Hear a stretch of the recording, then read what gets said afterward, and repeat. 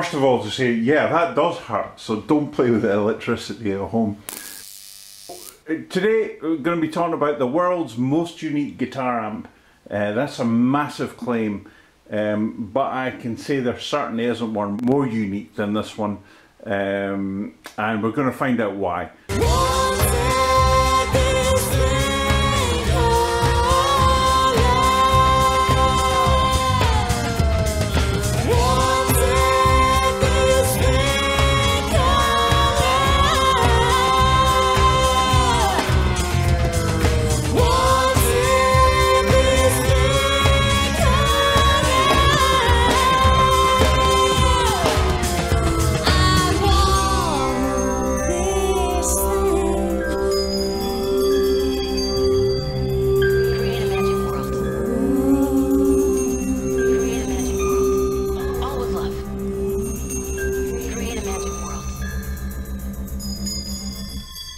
So who's going to be interested in this video today? It's going to be electronic engineers, audio engineers, an audio producer, anybody that likes a bit of geekery or tech, or likes building things or perhaps modifying pedals or things like that. To give you an idea, my background is 40 years professionally with taking apart mixing desks, audio amplifiers and all that. I'm hoping we can do a little bit of a series if there's some interest. Be really great to see your comments on there, and there is, I've got to mention, there is a Patreon page, so of course like, subscribe, be very grateful on the Patreon page as well. If you're watching with your family, I'm not going to be using any bad words or stuff like that, so don't worry about having your hand on the space bar, because I'm not going to say anything that's that wouldn't be good in a family environment. So here it is, the baboon, and you just heard a little clip of it there. Part of this video is about me investigating this, as I've had it for almost 30 years, I've gigged it for almost 30 years, and it was a very young and enthusiastic man in his early 20s that built this, and that young man was me. But I want to see what I did at the time. There's some good ideas in this amplifier, and the reason there is because I had been working for a local music repair store, and I worked on all kinds of amplifiers. I wasn't into building a case or that, so I just threw away the insides of the Marshall amp, and then everything else is circuits I designed. That was my thing. So I was always fixing pedals, always fixing amplifiers. And I used to get ideas from that, and then I'm quite good at electronics, that's probably a core field for me, so I used to go away and design them. It's also known as the baboon, and this is why. We'll get to why this sticker is here, but I don't know if you can just make that out at the end there, where it says Baboon Moon in it. So the amp later became to be known as the Baboon by people in the band. And you might ask, I've titled the video Parking in the World's Most Unique Guitar Amp. Why did I build the amp? Well, I was living in London at the time, playing in various indie or rock or grunge bands, or 60s retro sort of throwback bands, and basically the parking was a massive issue. It was a nightmare. We used to play it was now the Garage, I think, or the Powerhouse in Islington. It was the Swan in Fulham, places like that. The Bull and Gate, Kentish Town, Camden Falcon, of course, Dublin Castle in Camden, the Monarch. One nightmare load-in was the King's Head in Putney. And that was a nightmare because it was on a roundabout, so you had to sort of stop in this roundabout. There was a railing and you had to hike the stuff over the top. So my idea was to get down my gear into a minimal sort of configuration, so you could do the load in and you weren't leaving lots of stuff. And also, when you were doing sound check, they were usually multi-band nights, so what you wanted was to be able to set up very quickly. You didn't want lots of plugging up on the stage or bits and bobs, extra pedal boards trying to feed power out to the floor. Sometimes I'd be in vocals as well, so you don't want a mess of pedals and all that at the front of the stage. To get around this issue of you know, the multi-band nights and having to plug up loads of pedals and everything, and the issue of the one hand here and the parking issue, getting your vehicle stopped in London on red routes and stuff like that, and the railing of pain. You wanted something quick at the front of the stage you could slap down, so I built this. This is I think it's an old Morley volume pedal, but it's all been changed. Actually it did wah-wah, it didn't do volume. And then you had your switching for the various effects inside the amp. These went, this light would come on with a wah-wah.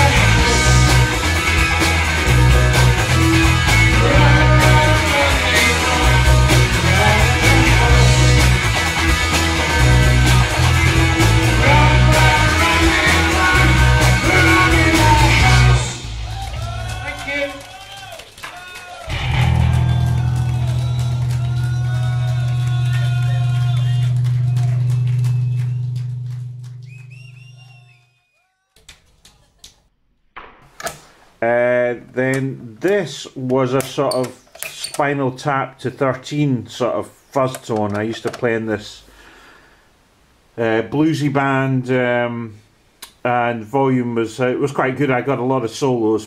Oh, come on, let's go for a trip.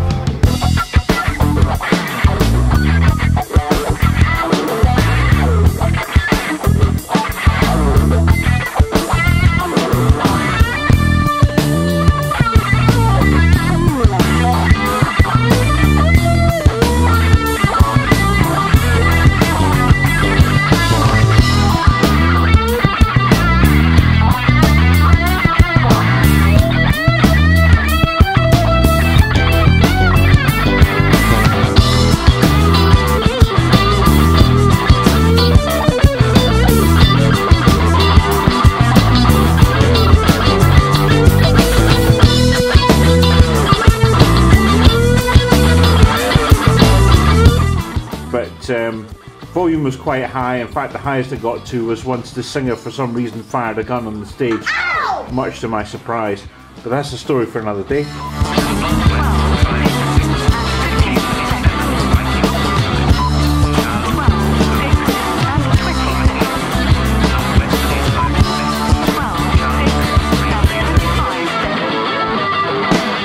Then here you had, there was two different types of distortion, which we'll discuss.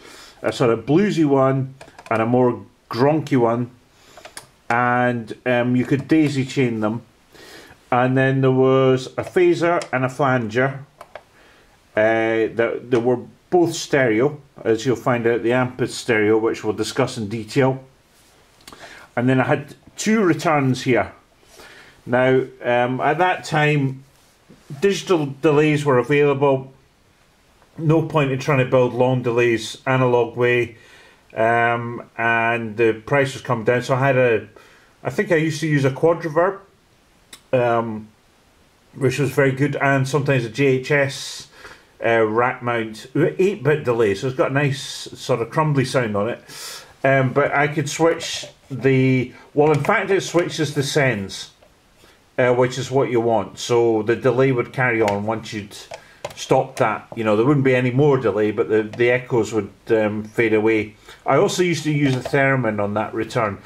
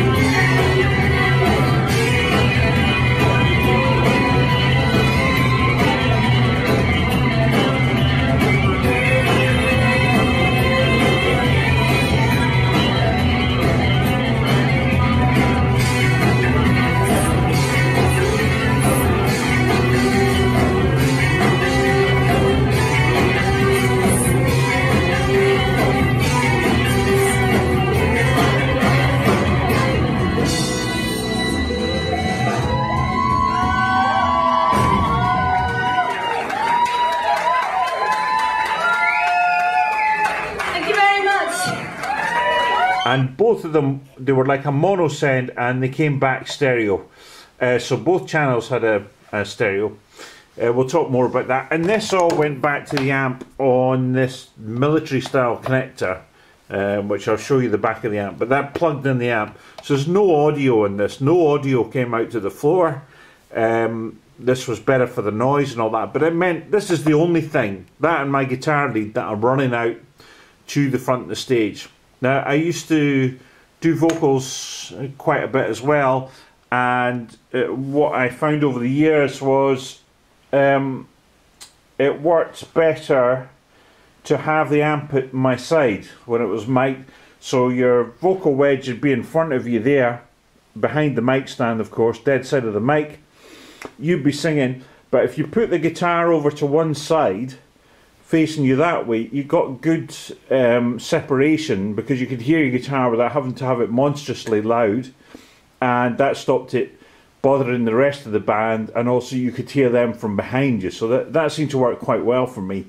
The amp was quite pokey, though they're two Celestion, I think, Sidewinder 12s, as I remember. I'm not going to open the cabinet because they're all got gaskets and that. There doesn't seem to be much point. And they're 8 ohms each.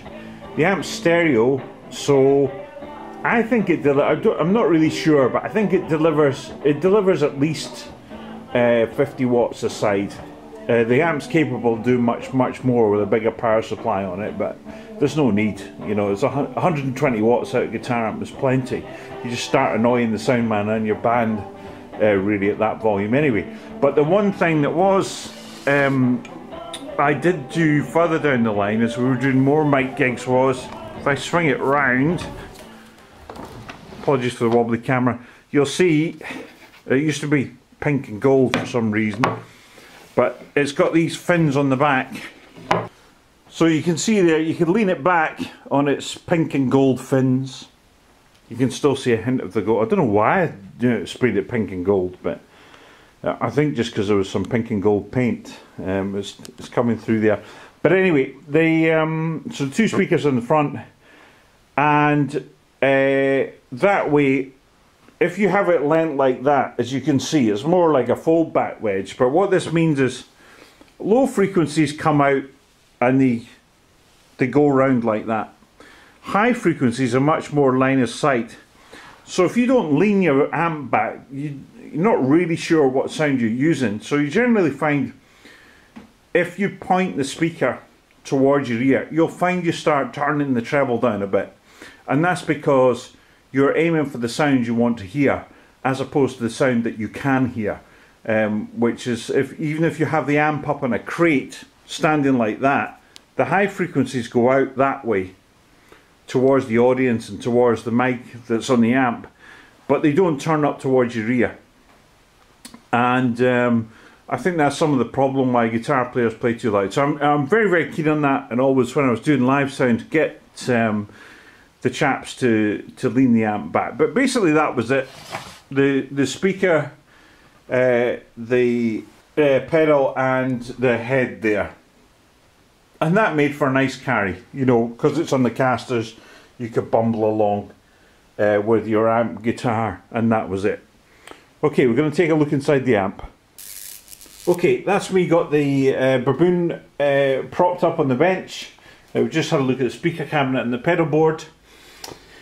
And just to put it in context, I mentioned already, I think it's an old Marshall cabinet, and that was convenient. I put the handle on the end, and I love this stuff, pipe insulation.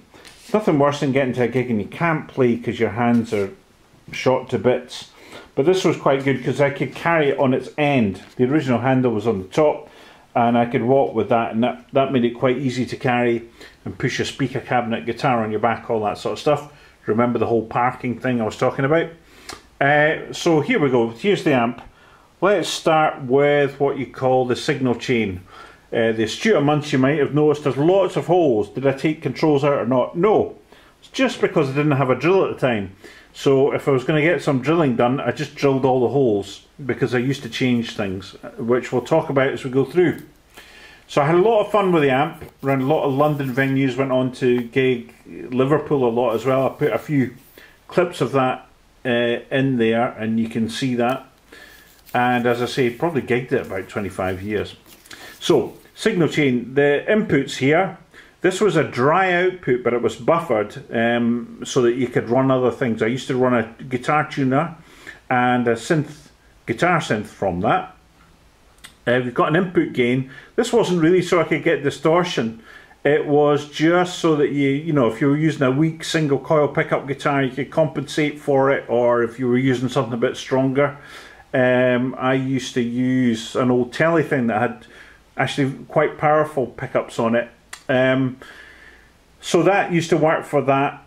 Important as well because the amp's got a noise gate, so it's good to get your gain correct on that for the structure. Just simple treble, middle and bass. And after doing a few gigs I realised actually, because it's a clean, you know, IC transistor semiconductor amp, there's quite a lot of dynamic range in it, which actually is a bit of a nuisance. So this is not really to give you a distorted sound. This control I put on here, and it just adds a little bit of, you know, pulls down how high the amp can peak, and that made it a little bit more usable. I was playing in bands with other people. They had different sorts of amps, and I began to become aware the big dynamic range wasn't actually that helpful. I had intended to put a compressor in, but I never got around to it. This is a soft distortion. This was unusual because it had an active feedback loop. Now, for those that are a bit more techie, of course, most semiconductor pedals will use some form of diodes to do the clipping, or they'll just hit the power supply rails. This used an active feedback loop that would just, it was active basically, so it was responsive. This actually, when I did more traditional blues gigs, remember one at the Dublin Castle, this sound was admired by people because it was very, very usable in that zone.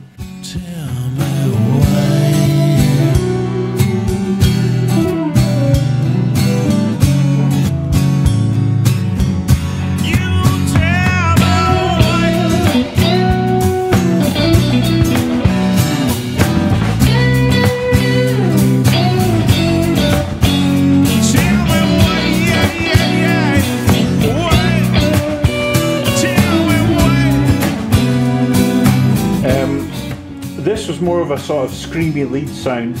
You could switch the EQ in and out, and I think I added a tone control there as well. So you could switch this EQ section out, as I remember.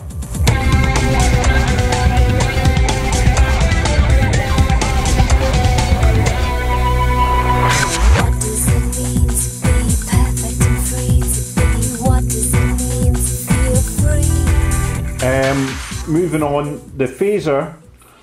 Now at that time you got the switching channel amps, which obviously there was Pro Amp Vipers, I think, Marshalls at that point had switching channels amp. I did a number of conversions on old 60s, 70s Marshalls to make them switching channel amps as well. I know it seems incredible now, probably devalued them totally, but at the time people loved it. But the stereo amps available back in the day were certainly the Roland JC120 was probably the most famous, Jazz Chorus 120, and so this amp is stereo.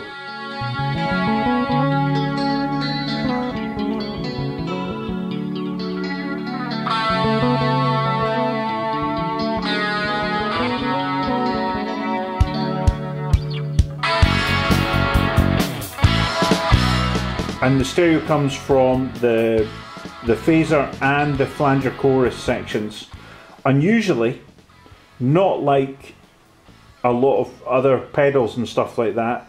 A lot of other pedals, to get stereo, what they took was they took the guitar input and they put it to two outputs in phase, and then they took the wobbly chorus and they maybe put the wobbly chorus to one side and just leave the dry guitar on the other, or what they might do is they might take the wobbly chorus and put it out of phase, so it was sort of doing that between the two speakers. That works, gives you quite a wide sound. Of course, what happens when you mono it? Sound disappears or reduces greatly. So this was slightly different in the fact that it had two different phaser stages to each side of the amp, and the same was true of the chorus flanger. You see, that's the delay time set there. That's what they call regeneration. Some flangers would call that feedback. And then you've got your rate and your depth.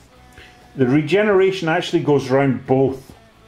So what both phasers and flangers, they work slightly differently, but they do what's called comb filtering, and that gives you that aeroplane passing by sound. I'll explain that in greater detail in a later video.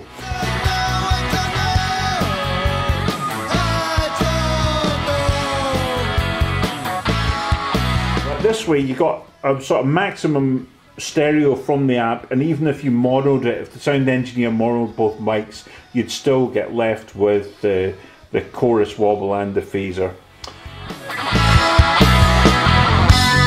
An old Mother Hubbard went to the cupboard, and the cupboard was bare, and there was nothing left to sell off and privatise, and all the accountants and city slickers no longer got £200 for passing go.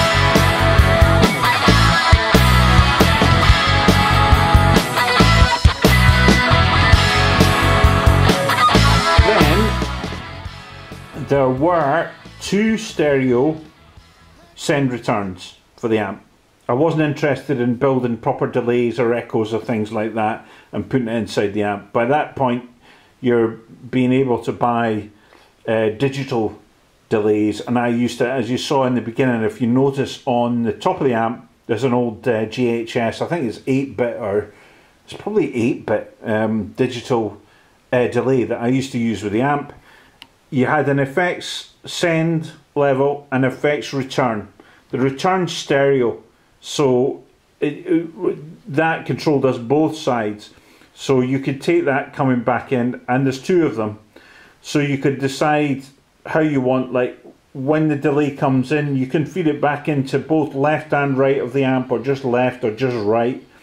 And the same idea, I used to use a guitar synth coming back in. And also I used to use a theremin. We'll see if we've got a clip of that.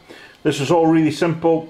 Wanted it simple. I used to stack the delay on the top of the amp, and I might use a quadriverb sometime with that old GHS delay, and then I would use a guitar synth and a theremin on top of that.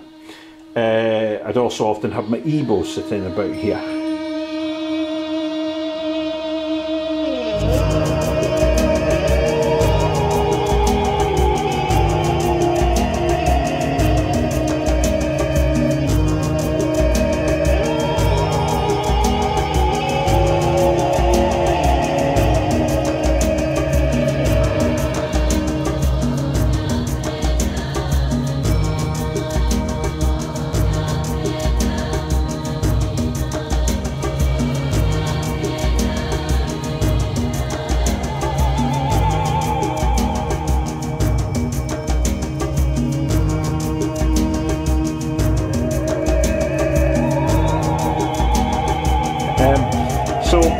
And then finally you've got the output volume.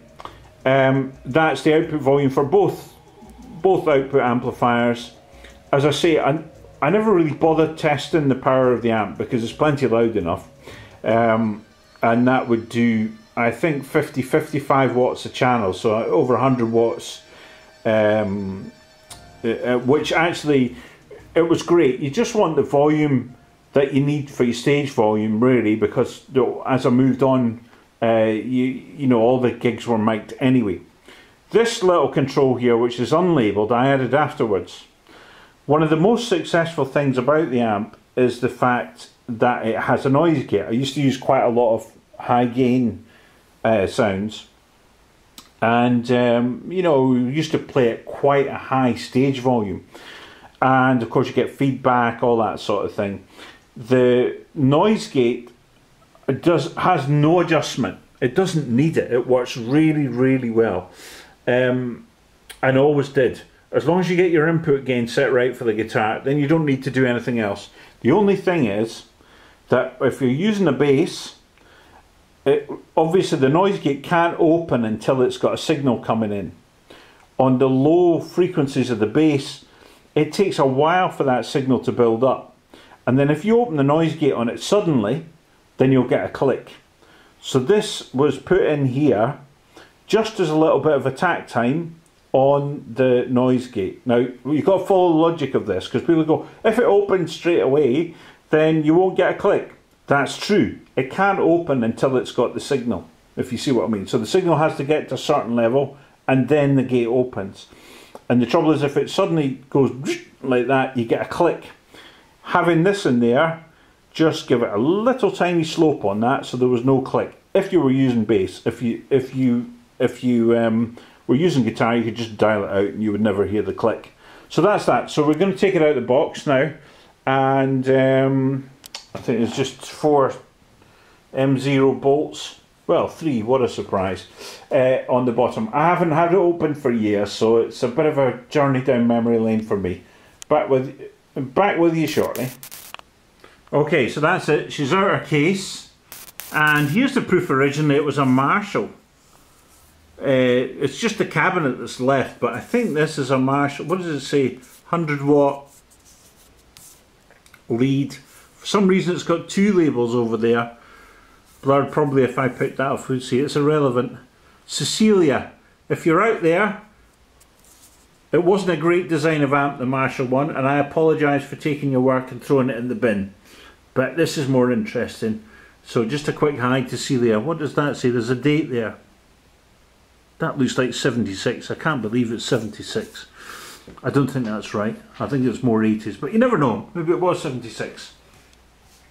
Okay, so she's out the box, and let's turn it over. And at this point, if you're an electronic engineer that builds things, you're going to go, what?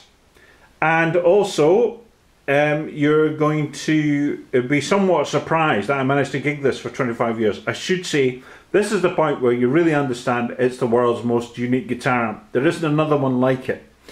And basically, it's really a prototype. Well, I just used it for years. And you've got to remember, I built it for myself. It was never designed to go into production, nor was there ever any attempt for me to sell the circuits. So the circuits are unique. They were not taken from other kit. Let's get this down. Okay, there we are. Right, so where I was showing you the label was this end. So here's the input. There's the preamp and all the effects. We're going to dismantle some of that, and then you come over this end. I'm going to start at this end. Reason is, that's where the power supply comes in. I'm going to point a few things out to you. This was also handy because the handle was at this end. So the big weight of it is the transformers, as is always the case. And the best thing to do is to have them up near the handle. This is the site of the original transformer. So the original handle was here, so the amp was all off balance in its original design. So the handle's here, so it balances quite well as you carry it. Very practical, I am. And it's great thinking that you want to lug a Marshall 200-watt amp to a pub gig. Fantastic. You know, how many times a week are you going to do that and still enjoy it? Nah, you want the easiest thing possible. So none of this, well, I said it's a Marshall case, none of it is Marshall. It's possible the mains transformer is the original one, but I don't think so. What does it look like? Yeah, plus and minus 60 volts probably that's going to give you is, don't know what it's saying, 117, yeah, something like that, don't know. So, oh no, the plus and minus 36, here we are. Or it's not plus and minus, obviously it's AC coming out of the transformer, but that'll end up with, I don't know what the voltage rails end up being, but they'll be of the order of, you know, high 40s, 50s maybe. So as you come round here, you also notice there's an extra transformer in here. That is because the power amps, these two things which I'm going to talk about, the power amps require a high voltage, as you know, so you probably find, like I say, let's just call it plus or minus 50, and that's that bit. I did, which was ridiculous actually at the time. Originally, I used a different way of powering this board, but then I decided to go for a separate transformer, and this provides, I don't know what the voltage rails or the effects on the preamp board are. I don't think they're very high actually. I can't remember. And obviously it doesn't actually take that much current, because you can see that the voltage regulators are not on heat sinks. The eagle-eyed of my vintage will have spotted these amplifier modules and will be saying, oh, you just told us it was the world's most unique amplifier. And yet, right, well, the and yet is these modules were readily available in UK, and they were an absolute bargain. There's no point in designing a power amp for a transistor amplifier, guitar amp really. These are MOSFET modules. They were available for about under £25, 20 to £25, and they're actually each capable of 120 watts. They're just not powered enough. So you could end up with a 240 watt guitar amp. Actually, that's nonsense. It's no use whatsoever. It's just a thing to annoy sound men, drummers and vocalists in particular. So I just kept it with the lower voltage rails, and each of these amps will deliver into 4 ohms. Oh, and there's some interesting, that's very unlike me. I've written some details there about where the FETs go off, which is probably the noise gate. Oh, and I've written some other things. So these must probably the voltage rails, plus minus 51, plus minus 15, plus minus 9. Okay, so these are on plus minus 50. These modules are slightly modified. Never really had any problem with it, but once. You can see that's why this resistor's up here. And the modules were modified to take in a large earth into the centre of the circuit board. They were known for having just a little bit of murmur, meaning a very slight low level hum that was annoying, and this depreciated that. So that was a mod for that. There's some terrible workmanship here, which you can see. That is supplying a high voltage out towards, I think, the pedal board to drive the lights and all that switching. Could have done that better. This board I replaced with proper voltage regulation. A lot of guitar amps at that time wouldn't bother with that. They would just use the Zener diode way of coming down from the 50, plus minus 50. And that would end up using a lot of power for no reason, certainly in a thing like this. But that's all proper regulated. Once I got that in there, it worked well. Never really had a problem with failure. I think when this failed, it wasn't an issue because, of course, you got the other amp. So the speaker cabinet's got 2 8-ohm speakers in it, so you can run it 2 8-ohm speakers, distinct, or you can run it as 1 4-ohm or 1 16-ohm. That's all available on the back of the cabinet for you, just by various sockets, so you don't need to do very much with that. But I used to have these running out into 2 8-ohm speakers, so I don't know what power I used at the gigs, as I say. So other things to point out, we talked about that large connector that goes out to the footboard. Other things here, there's your speaker outputs, one for one side, one for the other, and then a really dodgy bit of ribbon cable that goes over here, and that had a headphone socket on it, because I used to live in a flat in London, so that let me use the amplifier into headphones, and there's a couple of pad resistors there to stop you blowing your head off. At this end, let's see. As we come up here, there's a whole load of sockets. Now what these are, I believe, right, let's work back. That's input to the power amp, and that's the output from the preamp and all the effects. So that's like a send return that you were getting a lot of amplifiers. But it also meant I could, if I just wanted to use the power amps, I could plug in here. Also, if I wanted to use this section as a preamp, I could just plug stuff in there to mute the speakers, or in fact with a transistor amp. You never do it with valve amps or an amp that has output transformers. You could in fact just disconnect the output speakers. So there's a send return for the left and right amps, and then you had two sends up here that came from the preamp, and then two returns, left right 1, left right 2, as I remember. Wasn't very good at labeling things, and these had their own return volume controls and their own send levels. So it didn't matter what you were using, whether it was a little guitar box or a studio signal processor, you could get a level there that would suit that. So that's that. And as we discussed already, there's your input jack. Below it is a buffered output for the tune of the guitar synth. And you can see here, do you see there's a whole load of capacitors and bits and bobs and stuff tied on.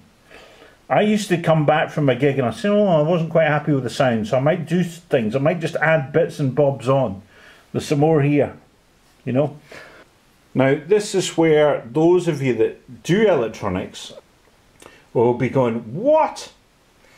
And the reason they're probably going, what, is this is stripboard. This was a way of constructing electronics and prototyping them, really. You could build projects with it. And it just has a whole load of copper strips that head in this direction. So you put the components in. This, for example, this is about as densely packed as stripboard gets. And it's lunacy.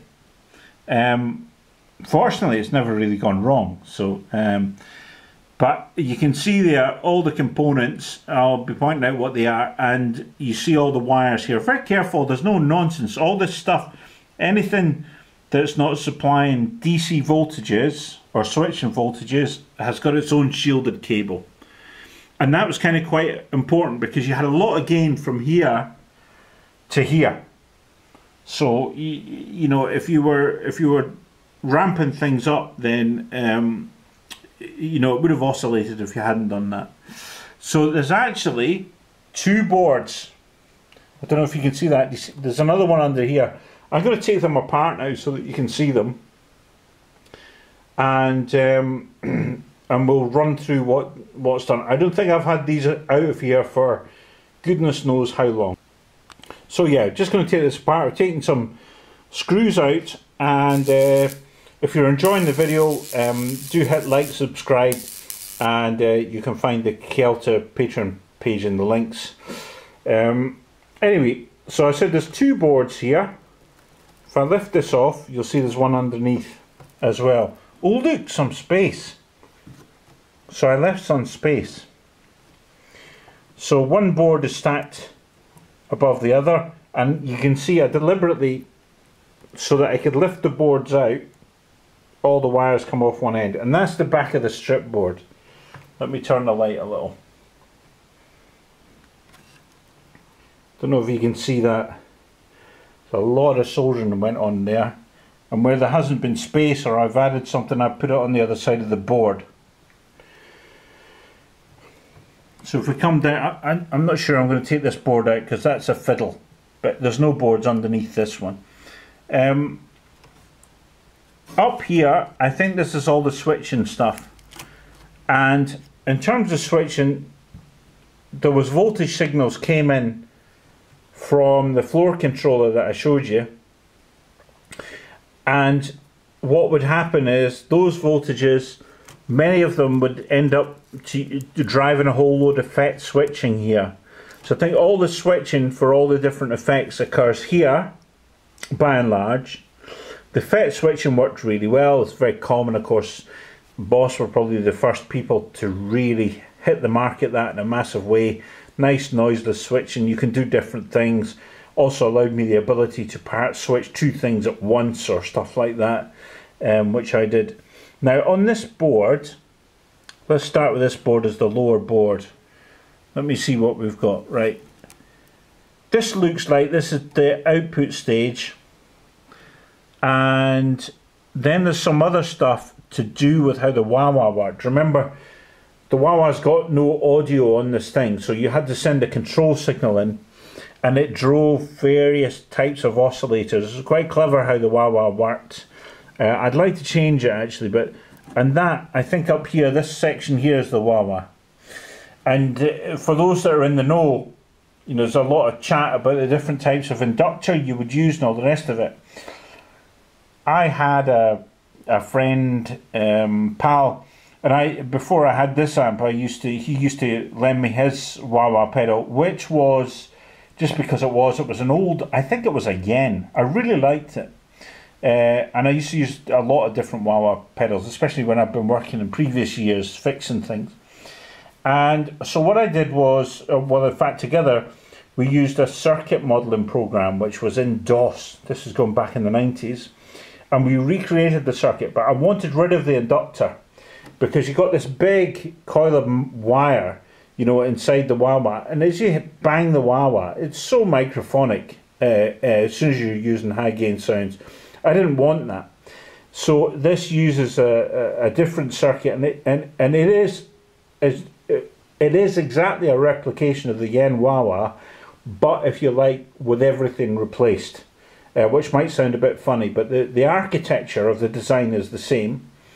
And in fact, because of our jobs, we had access to proper test set and kit, and we used to do analysis and all that, and check the position, you know, where the wah-wah was. We used to check the sound and all that sort of stuff to exactly mimic the other one, and that's how that worked. So that works with that needs a little bit of work at the moment. As you can see, there's any amount of alignment tweaks here, and that was just the wah-wah. Now, over here, I suspect this might be the preamp section and one of the fuzzes. Just having a wee look. This is a real trip down memory lane. Thank you for indulging me. Well, look at that. There's a whole bunch of diodes here. Ah, right. Okay. I know where we're going with that. That is one. I think these two are the various distortion things. I think this one is possibly the active distortion feedback loop, and this one's a more sophisticated way of using diodes. Again, it's something we ran on the circuit simulator to do that. So that's that board. There's some clock signals mounted away, and again, oscillator signals. I don't think that stuff is in the signal path. There was a necessity for a couple of high frequency oscillators to do various things. One, clock frequencies for the Bucket Brigade delay line, which was a pre-digital method of delay. It was very difficult until digital came along to delay signals by any significant amount. You could delay them for very, very short times using what they call all-pass filters, but that really wasn't enough to get any achievable effect. Of course, the first delay effects, hence the name flanging, came from pushing on the flange of the tape reel as it went round, so that's how that developed. The phaser was a filter thing, but it worked slightly differently.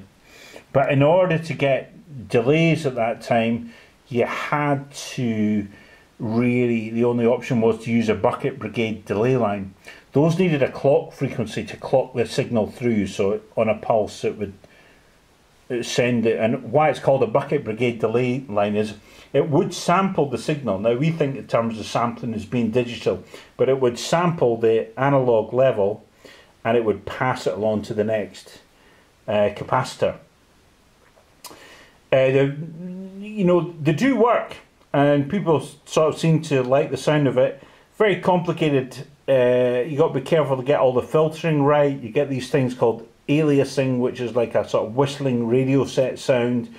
And in fact, there were issues with that because the amp is so complicated and it feeds signals around. You could get aliasing noises out of it. I never found that a problem. I used it in various studios at the time. In fact, indeed, did some stuff at Toerag vintage recording studio, which went on to be quite famous with the White Stripes. for its retro thing. I wondered when the day will be, yeah. You will be gone, baby, and I will be free. 'Cause I was lost, I was blue, I was lost, baby, lost over you. We also did some stuff that a place Island had over in West London, but I use the amp for all that stuff. This one, my friends, is called Talking Bible.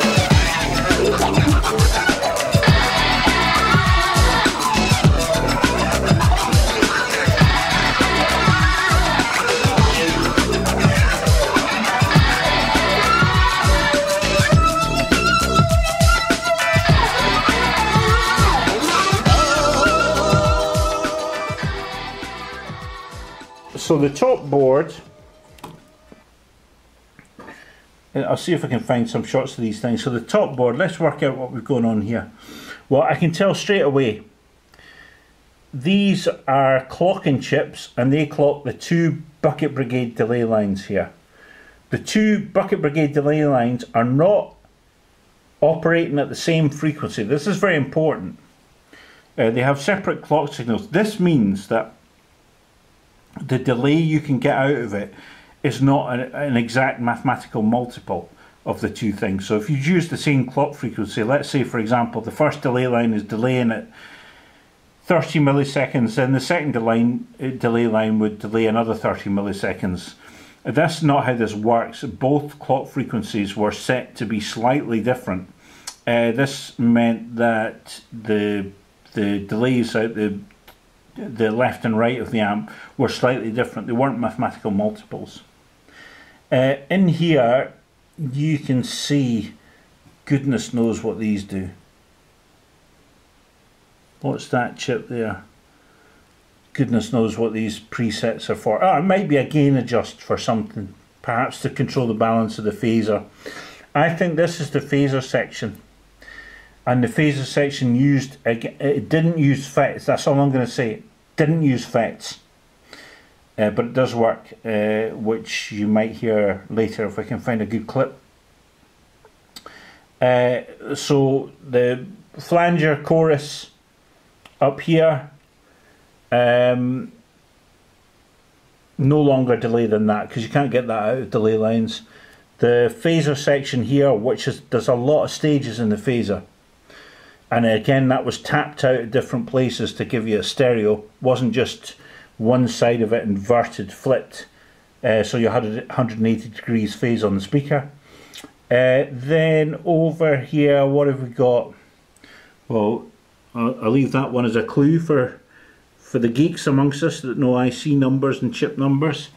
Some switching. What's up this end? I think that might be the input preamp here, but to be honest I've got no idea, and nor have I got any idea what these things do. Actually, I think that might be the wah-wah. I think that might be the wah-wah. Anyway, that's it. That's a sort of overview of the amp. The amp did work really well. I only had two problems. This power amp, I think this resistor burnt out, and there was, I think on the base of the other board there's a large capacitor that has to be there, and it fell off once, which was fine. Didn't cause me any problems. It was, I think it was to do with the wah-wah.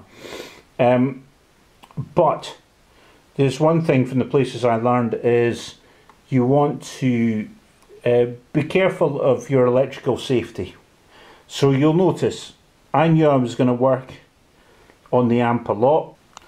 So you'll see here things are insulated. You know, I've covered up the wires. Dangerous voltages. So these things. You'll also notice I mentioned it already. There's a mains fuse. That's always got to be in the live, and the higher voltages, which are about 50 volts, again they are fused separately. Now you wouldn't normally, I screened the top here, hard to screen this bit, but you don't necessarily need to. There's a certain, 50 volts is below what's considered dangerous. So that's it basically. I would say the most unique guitar amp in the world. There's probably others that are as unique, but there's certainly none like this. As I say, all this bit of it was designed and built, every single component, every little bit of architecture. I got a couple of power amps off the shelf, no point in reinventing the wheel. And they served me very well. And that's it. The baboon.